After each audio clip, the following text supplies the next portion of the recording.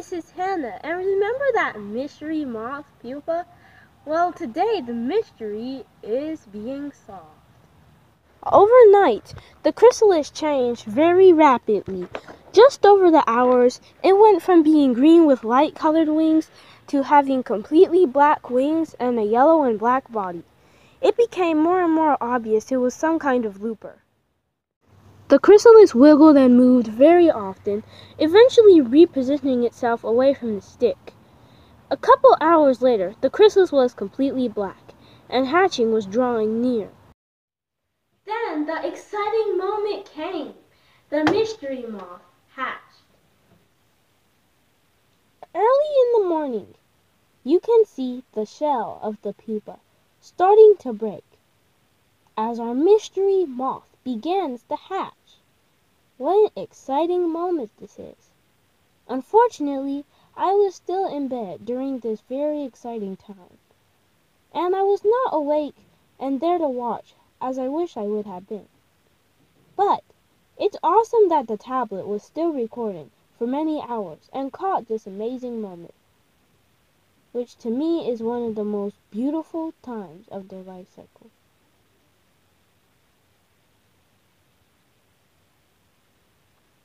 As you can see, the moth is making very good progress and is breaking out more and more with each pump. Everything appears to be going well, and the moth's body is moving inside of the chrysalis to help it get out.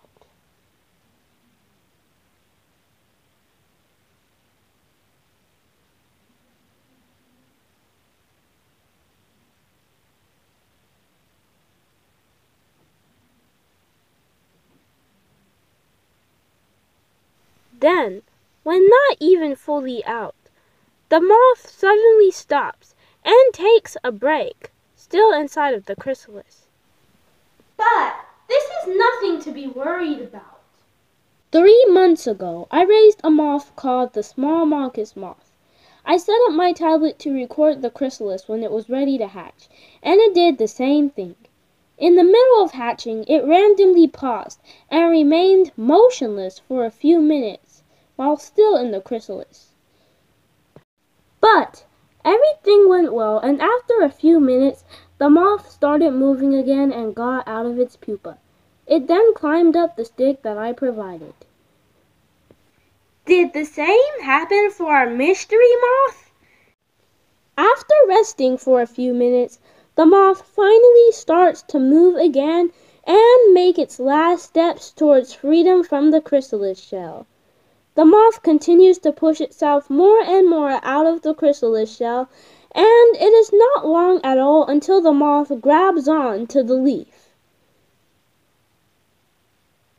But instead of the moth going towards the stick that I provided, the moth immediately rushes towards the side of the net to dry its tiny wings.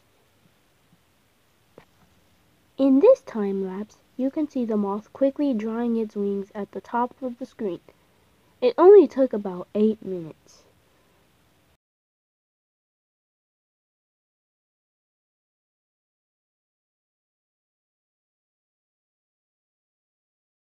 When the moth's wings are dry and expanded, the moth begins to draw its wings closer and closer together as it prepares to close them. Then the wings finally close. Shortly after the wings have closed, the moth's wings start to space out from each other slowly. After some time, the newly emerged moth finally spreads its wings to fold them in normal resting position. It lightly lifts its wings up and down for a while, even after opening them.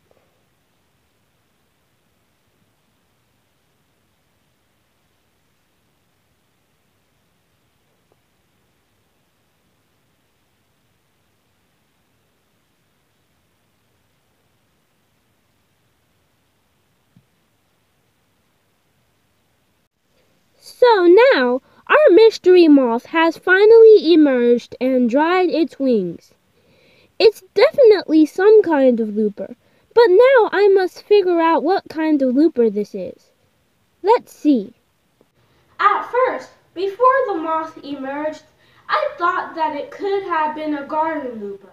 So I compared some images that I found online to the moth that had emerged from the pupa. I also compared my images of this moth, and it's not the same species. The colors and patterns on the two species are different, and the mystery moth appears to be darker and smaller than the green garden looper. I also wanted to see what the green garden looper pupa looks like so that I could compare it to the mystery moth pupa. So, I searched on Google to see if I could find any pictures of the green garden looper moth pupa. But I can't find any images about the green garden looper's pupa. There are many pictures of the adult green garden looper. But despite all the pictures of the adult green garden looper, I can't find any pictures on its pupa. The only pictures of looper pupas I see are the tomato green looper and cabbage looper. I thought that my moth could have been a cabbage looper, but looking at this picture of the pupa, it does not look like the pupa that this mystery moth emerged from. So, what is the mystery moth? I came across some pictures of the pupa of a moth called the soybean looper, and it does look very similar to the pupa that this mystery moth emerged from. So I decided to look it up to see if that was it. This moth does in fact look very similar to the one that I have. Looking at its colors, I think that this moth is a soybean looper moth. What makes me think it's a soybean looper even more is looking at the pictures of its caterpillar. Remember in the previous video I said that I saw an inchworm that was green and slightly fuzzy? The caterpillar of the soybean looper is green, and if you look closely, you can also see it has some hairs on it, and is a slightly fuzzy inchworm caterpillar. So, I think that I have finally solved the mystery. The moth is a soybean looper. I am so happy that I have now identified this moth. It is no longer a mystery moth, but a soybean looper. Everyone, I absolutely love looper moths. They are such a beautiful and interesting family of moths, and they are very unique in their kinds.